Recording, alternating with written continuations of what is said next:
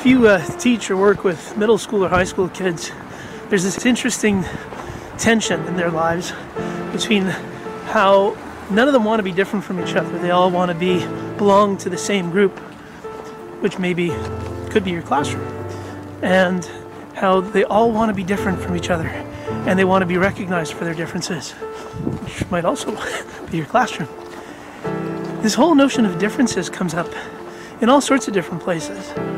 In our classrooms, we often try to teach a whole bunch of different kids the same thing in the same way at the same time, and that doesn't always work. As a matter of fact, more often than not, it just doesn't.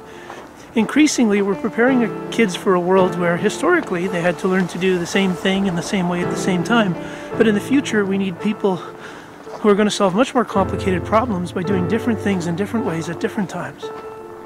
Somehow that's got to be reflected in our classrooms. We see some of this on the internet. In David Weinberg's book, Everything is Miscellaneous, he talks about when you're reading text online, peppered with hyperlinks. Each of those hyperlinks is two things. Number one, it's a little act of kindness. It's a way to invite someone, to point someone away from maybe what you've written and go read what someone else wrote because they have a different way of looking at it. And that leads into the second thing, that each one of those links points to a different point of view, a different lens through which someone looks at the same issue, or maybe a different issue entirely that has some tangential relation to what you're writing about. In Cathy Davidson's book, Now You See It, she talks a lot about difference and how that's actually how the brain wires for learning, that we attend to things that are different. When we're driving down the highway and it's just one straight road all the way down, city planners often deliberately put curves in the road so that there's a difference and we pay attention to the road. If we're doing the same thing all the time, we get bored and we stop paying attention. It's when there's differences that our ears perk up and our attention perks up.